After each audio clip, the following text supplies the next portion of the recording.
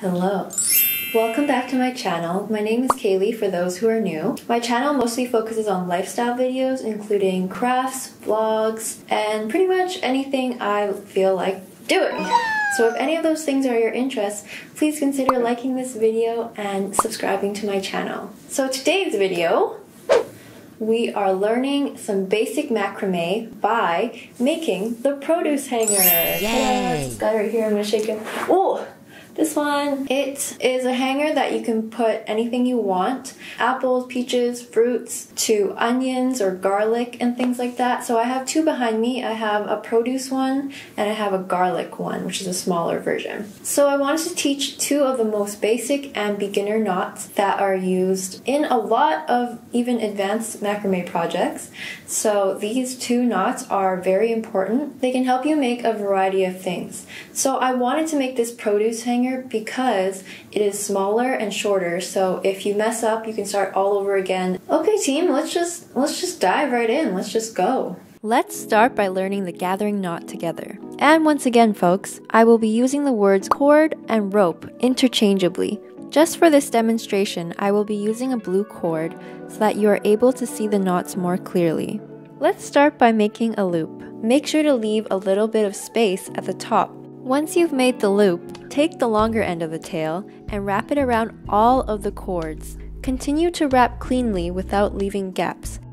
Now you're probably wondering, how many times do I wrap around the cords? That really depends on the weight of the items in the hanger. Generally, 6 to 8 times is about good. Next, string the tail end through the loop that you created earlier. Pull the top portion of the rope. You will see the loop slowly getting smaller and creating a knot. Continue pulling until the knot is securely under the wrapped around cords. Cut off the top portion and the bottom portion of the rope and tuck it into the gather.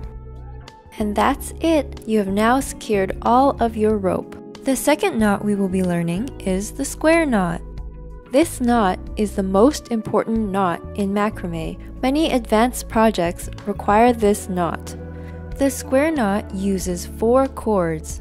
Starting with the leftmost cord, you are going to make an L shape over all of the cords. Take the cord on the right hand side and bring it over top of the leftmost cord.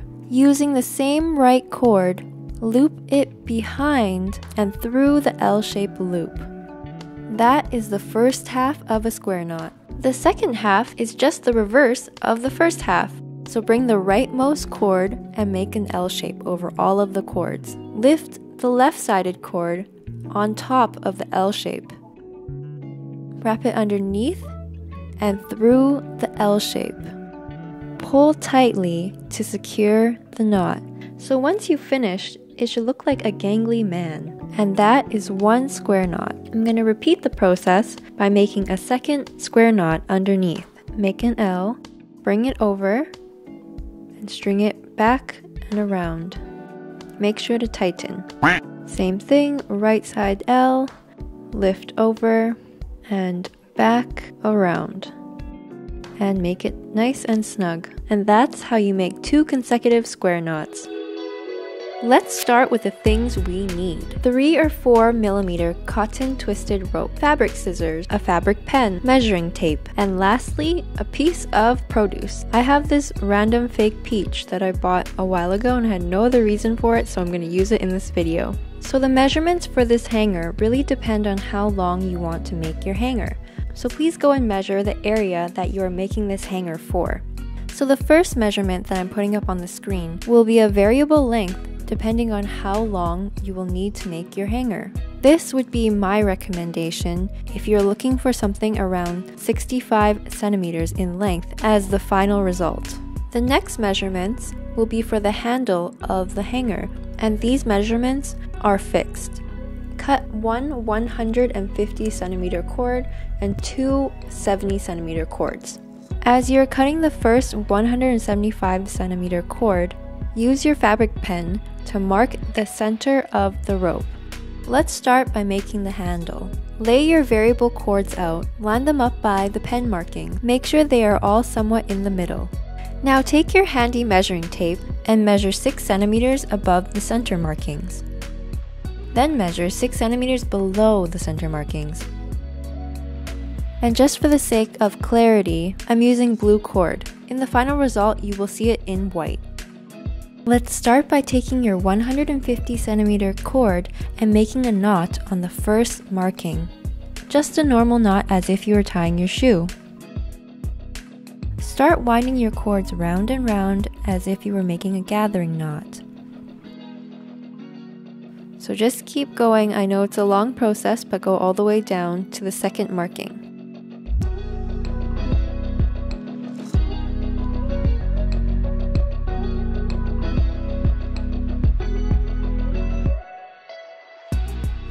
Once you get close to the second marking, you can untie the top cord and leave it loose. Bring the two ends of the cords together to make the handle shape. Grab one of the 70 centimeter cords and make a gathering knot to hold everything together. If I'm doing the knot a little bit too quickly in this version, please go back to the beginning of the video where I show the knot more slowly. As a side note, I'll always have the time signatures in my description box if you're looking to go back in the video. Once you've finished the gathering knot, cut off all of the excess cords. You should have 4 pieces of scrap cord after this. And there you have it, folks. We have a beautiful handle. Transfer your hanger to an S-hook on a rack if you have one. You can also do this on a flat surface with the handle taped to the floor or a table. It's time for your fake or real produce to shine. Using the bottom of my fake peach, I'm roughly measuring the length of my first square knot. Make your first square knot a little further down from the end of your measurement. This will ensure that the produce can fit through the top of the hanger. Since there are 12 hanging cords, you will need to make 2 more square knots at the same length.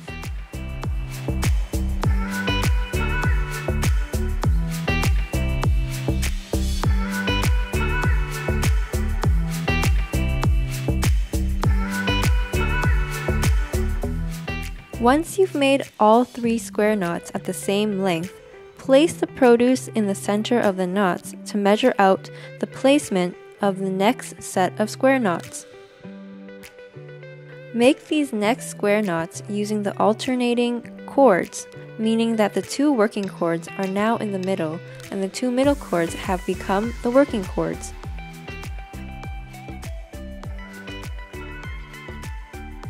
Continue making your alternating square knots in sets of 3.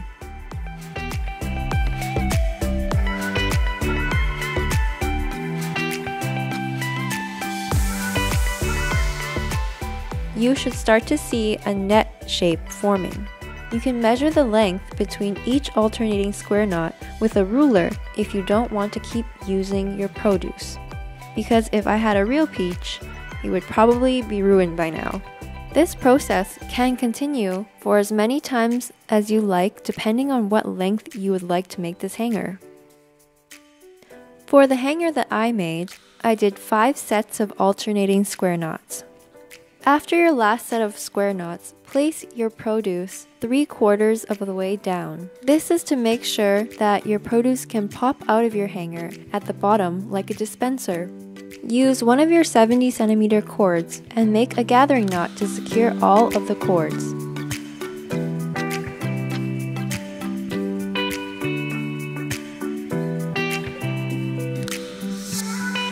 I've seen the tassel portion done in many ways. Some people like to have it the same length, but I like to have mine scattered, so I usually clean it up to look a little bit like this. And there you have it. This is the final product of our hanger. Now let me show you some variations you can make on your hanger by just knowing how to do a square knot.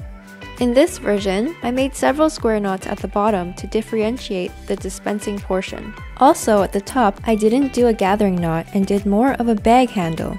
So if you're thinking of making this hanger, you can definitely make it more unique to your personal taste.